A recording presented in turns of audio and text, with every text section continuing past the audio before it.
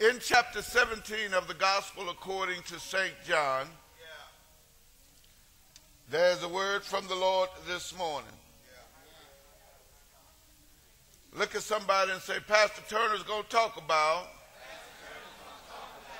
the power of a praying child. Amen. That's what I want to talk about for just a few minutes this morning. John 17 and 1. The Gospel according to St. John, beginning at verse 1. These words spake Jesus, and lifted up his eyes to heaven and said, Father, the hour is come.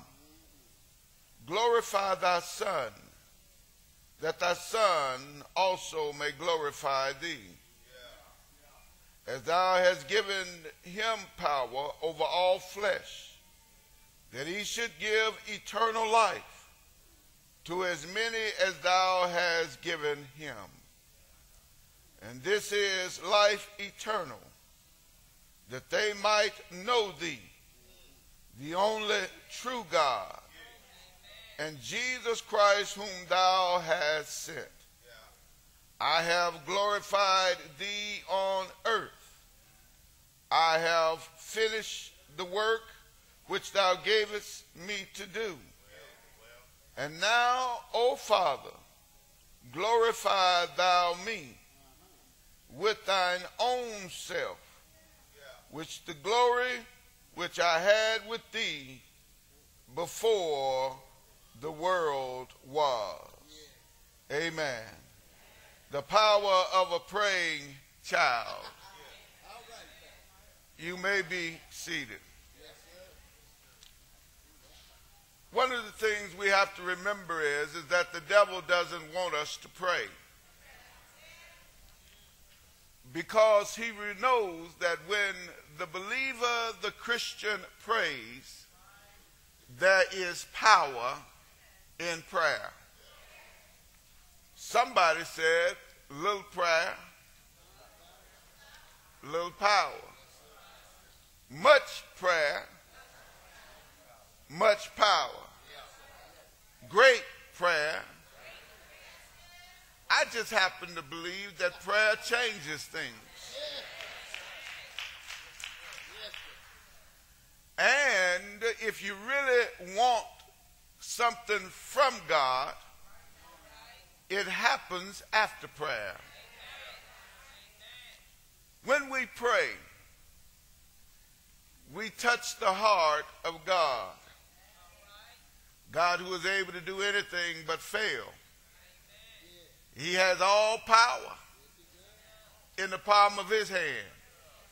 He's the same God that in 6 days made the heaven and the earth and everything in it, and then rested on the Sabbath day. God who is able to do whatever we asked him to do. And you know, it's amazing that God would set it up in such a way, the power of prayer and of a praying child, in such a way that it relates to a father and child relationship. Wherever we are told to pray, in the 6th chapter of Matthew, Jesus said, when you pray, say, Our Father. We have to understand that God is our Father. And we are his children. That's a good thing. Because there's nothing like a loving father who will hear the prayers of his children. A father who has compassion, a father who has love, a father who cares about his children. And sometimes we have difficulty relating to God as fathers because we want to put him on the same level as an earthly father.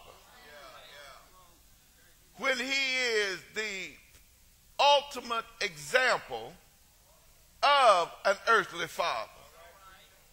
Earthly fathers ought to try their best to be like God. We ought to try our best to be the kind of father that God is. And then maybe if you look at it from the standpoint that God is the perfect father, then maybe you won't have such a hard time relating to God as Father. And some of us have difficulty praying to God as though he were a father, simply because we didn't have a good earthly father. And the term father does not carry on a good connotation for us. Then there are others of us who had good earthly fathers, who know what it's like to have a father's love, to have a father's care, to know what it's like to understand the true Hebrew understanding of Abba, Father, my loving daddy, my compassionate daddy, my daddy who cares for me and sees about me and understands me and knows me. The Bible tells us that we are to call on God. And when we call on him, understand that we are calling on him from the standpoint of a child calling on its daddy. When we pray, that's all prayer is. Talking to your daddy. Tell your neighbor, say, neighbor, I'm going to have a talk with my daddy from time to time. We are encouraging you to pray, as a church to pray, as a family to pray, to take prayer home. And when you take prayer home, it's amazing what God can do in the midst of a praying family. Somebody say the family that prays together. And so it behooves us to pray together. Why is it that we understand that? Almost everybody knows that, right? Family that prays together stays together. But then for some reason we don't pray. For some reason it's so hard to pray. It's so hard to get on your knees. It takes a special effort. We are asking everybody to be intentional in prayer. To be intentional in prayer. And understand that when you are praying as a family, you are simply calling on a good daddy. A daddy who's able. Now see, some earthly daddies are limited. You may ask some earthly daddies for some stuff and they can't do it. But we've got a Father in heaven who's not limited. Now he may not do what we asked him, because sometimes we don't ask for the right stuff, or we don't ask for the stuff that's according to his will. But when we pray and talk to God, understanding he is our Father, let me tell you, he's going to give you what's best for you, whether you like it or not. And that's where sometimes we miss it. Simply because we prayed and God didn't give us what we wanted, we say, I ain't praying no more. God didn't give me what I want. I prayed for healing, didn't get my healing. I prayed for this, I prayed for that, didn't get it. Well, I want you to understand that there are some things that are according to God's will. See, God knows what it takes for us to be close to him when we're really born again. God knows what it takes. Whatever trial you go through, let me tell you, it was orchestrated by God.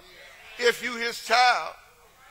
Whatever heartache you're dealing with, yeah, God knew about it. And God said, if you just take time to pray about it, I will make your troubles become your stepping stone. God says, if you just take time to pray about it, I will take your heartaches, your disappointments in life, and I will make them mold you and shape you into a believer that I can say I'm proud.